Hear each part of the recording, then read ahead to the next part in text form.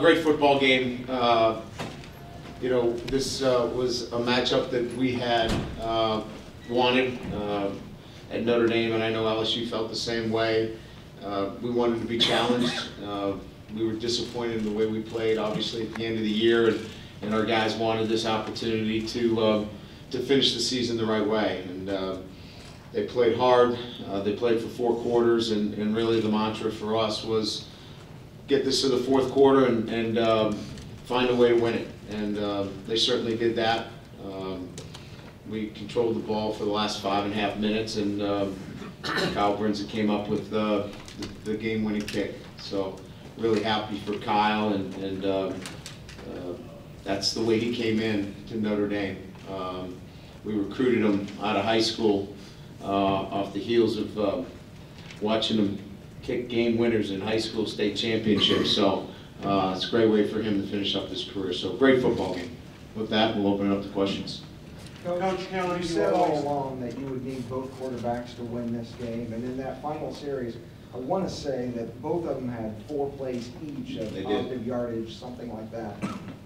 What determined which guy went in under which circumstance, and what was the thinking specifically on that final series?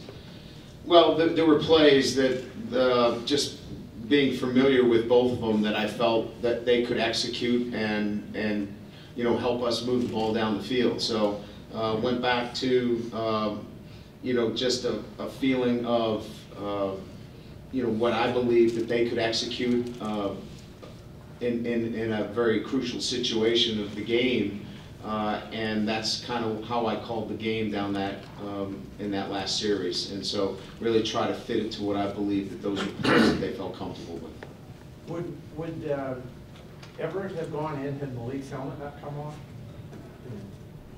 He would have went back in the game, certainly. I mean, at that point, or you know, and then you stayed with Everett right then, rather than going right back to Malik. We were going to go back to a couple of plays that he was scheduled to get. I don't remember, Al, if it would have been immediately, but I think it would have been the next play. Yes, I do believe it would have been. Coach, is this Malik's job to lose going into the spring, or were you keeping an open competition?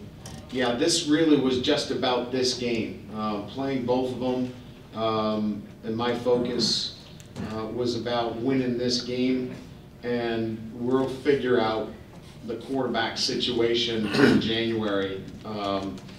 So this was just utilizing both of their skills to get a win today.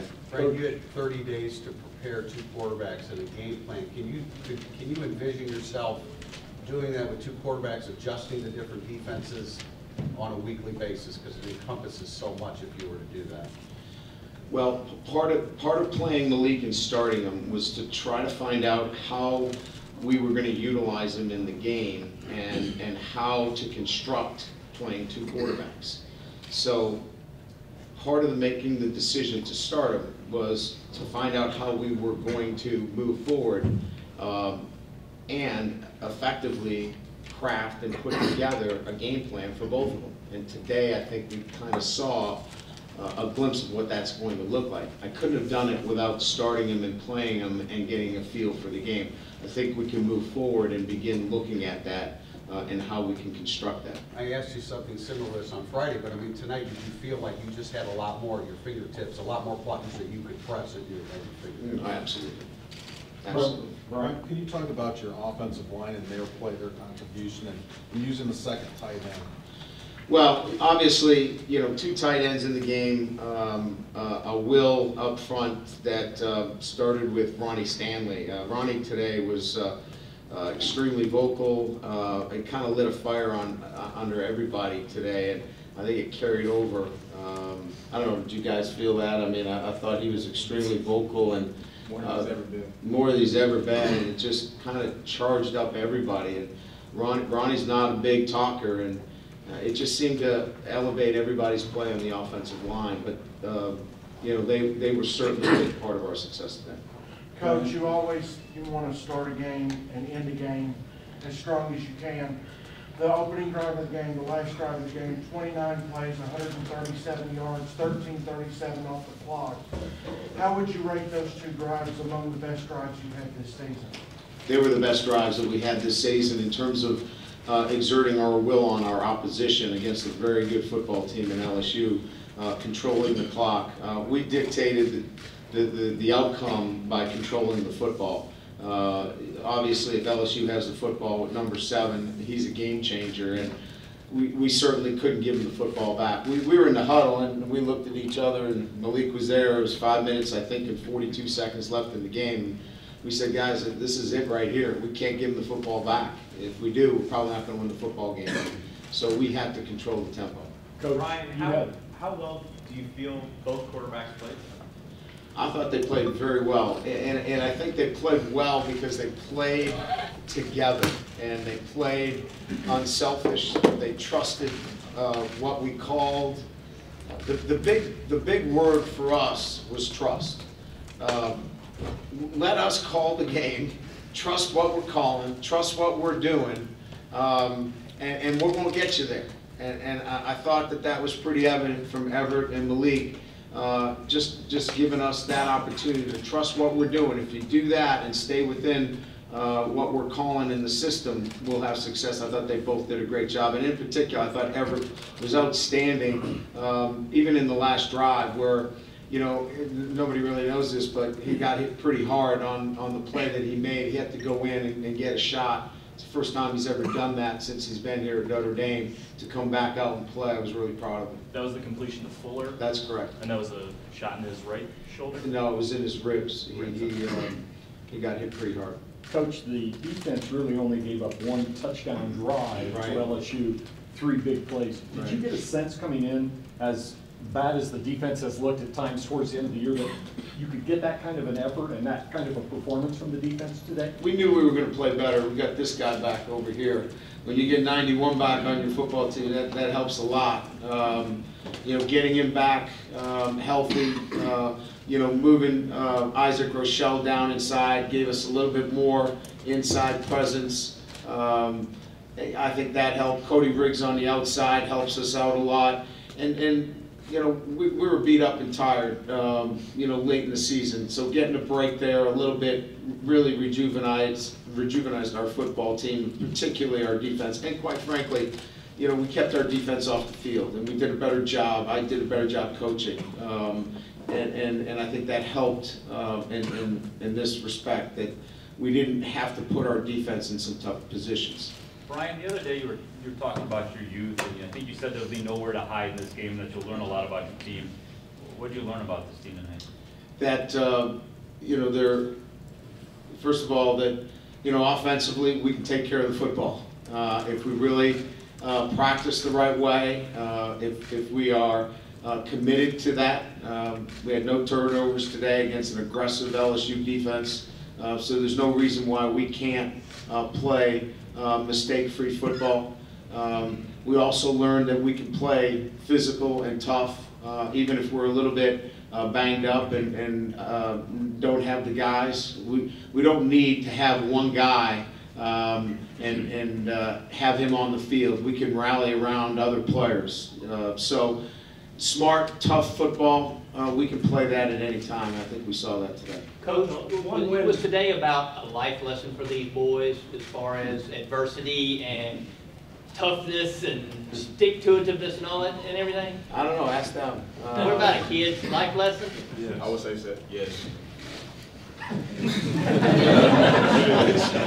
I mean, that's all we talked about. We really talked about this more being a life lesson for, you know, handling adversity. We had some adversity. We had, you know, everybody was, you know, down on Notre Dame and our kids, and we can't do this and we can't do that. I said, that's going to happen in life, and you just got to believe in yourself, believe in what you're doing, stick with it, and trust what you're doing. And if you do that, you're going to be okay. And we trust in our players, and they continue to work hard for us, and it was going to work out for them, and it's a life lesson for them that they've learned.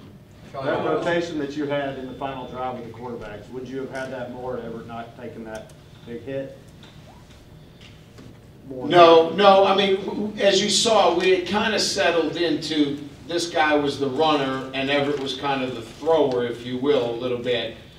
So it kind of started to kind of factor into, even though he threw the football effectively and Everett ran a little bit, we were controlling the clock with some cue runs with Malik and some reads, and Everett was throwing the football. So it would have still come out the same way. Ray, but you have a number on time of possession, it ended up being 37 minutes to 23 minutes, which is what LSU does to everybody. Did you have a number in mind? 9 minutes a quarter.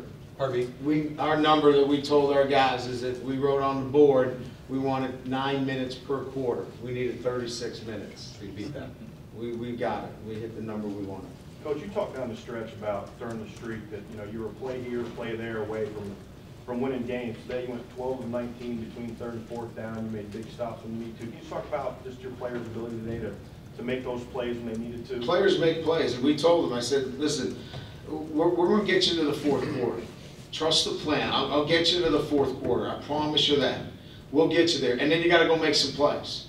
And these guys made plays. Sheldon made some big plays for us. Kyle made plays. Malik made plays. Players will make plays. A Notre Dame football player comes here to make a play, and we'll get you there to the fourth quarter. Then you got to go make a play. This year, we got to the fourth quarter, and we didn't make some plays. And we lost some football games. We lost to Florida State in the fourth quarter. We lost to Northwestern in the fourth quarter. We lost to Arizona State in the fourth quarter. And we lost to Louisville in the fourth quarter. And we got the game in hand in the fourth quarter today, and we handled it in the fourth quarter. We're going to make that a habit with this football team. We didn't do that this year. Today we did it, and we're going to make that what we build off of. All right, Kyle, what's going through your head, Kyle, when you're lining up for that last, after they've iced you a couple times? The icing doesn't really bother me. You know, as Coach Kelly already said, and as you guys asked, it's a life lesson that we all learned. And, you know, I've went through a lot of adversity. You know, great career, and then kind of almost ended like that. And kind of, it hurt me a lot these past couple weeks. So going into this game, it was just, you know, me and Malik just, you know, clicking on all cylinders, trying to figure everything out. And, you know, when I'm out there, it was, my mind's always clear. It's clear as day. And, you know, I finally shook off all the cobwebs and was able to trust this guy next to me. And, you know, that's how we got the game done. So How did that feel? Felt great. But, you know, not only just for me, but to leave a program so historic like this in this kind of fashion is it's a blessing for me, but also to be able to help win a game for, you know, all my teammates is a bigger blessing.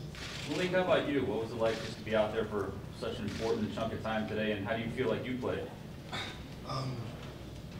I think what was important today is that we got the hold down. I know in previous games I could take accountability for most of that. I'm glad that when it came down to it, we got that shot to prove that we can get off a field goal successfully. In terms of my play today, I was just trying to do my job. I know what the game plan was and what the plan of attack was in order to win the football game, and I just tried to protect the football. That was probably the number one thing going in that I tried to focus on, and then just do my job and not try to put it all on myself, because I know the other 10 guys around me, especially the offensive line, is going to get their job done, and we had a great game.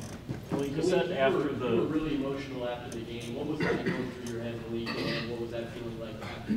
Well, going from just the whole season, just being a little bit frustrated in terms of like finding my place on this football team and being able to still stay focused and still stay tuned in when things around me wasn't going the way that I felt like I could contribute to the team. And life is about these opportunities that we get each and every day and taking advantage of them. And I'm thankful, it's a blessing I got that opportunity, and I didn't want to ruin it for this football team. And coming off of the losses we had, I think it was important that we took advantage and did whatever it took to win. And then when we focused on winning, this team came together and we got the job done. Like you said after the USC game that your role was almost like a distributor to get the ball to your playmakers. Did you feel that your role is a little more of a playmaker today within the offense? No, my role never changes in terms of being a distributor. When they call my number, I just run a play, try to get it in the best possible position, and then when my job is to make plays for other guys, it's just my job to distribute. So just being a facilitator and having command over the offense is something that it's important to me, and it's important that we protect the football and keep continuing to move forward. Coach, you had a lot of success in this game running the sweeps with CJ and Torrey. You had a lot of success throwing the ball in the front with the screens. Against probably the fastest defense you played this season, or one of. Was his ability to run the ball and do the reads and keep the ball between the tackles really the difference in this game, or was it a combination of how well you guys also played up front? No, I think it's you know, we used a lot of different formations. Our two tight ends kept them off balance. You know, I think the ability to, one of the things that we did very well is we blocked on the edge very well. Ben Koyak was outstanding today, blocking on the edge of our perimeter. You know, they actually brought pressure when we brought our formation down where CJ had the 50-yard run.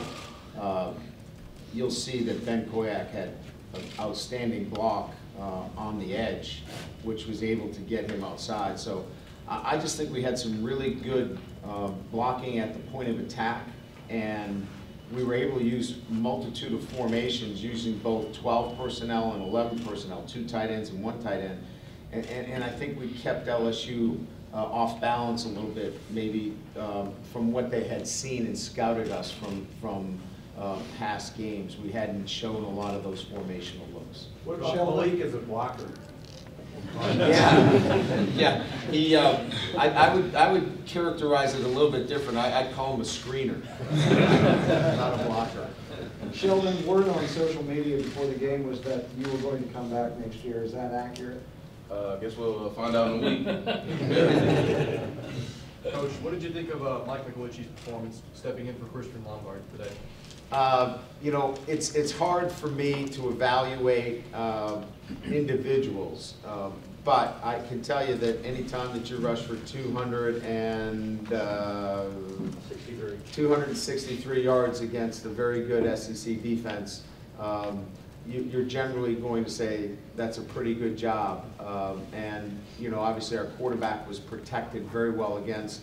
On third down situations when they had their speed package in, we did not have any guys coming off the edge. Our issues were when we sprinted out, we had some issues. But I would have to tell you that based upon not having watched the film, I probably had a pretty good day. Ryan, how important is this from a recruiting perspective, particularly in this part of the country, to say, hey, we came into the South, played one of the SEC's traditional powers and beat them?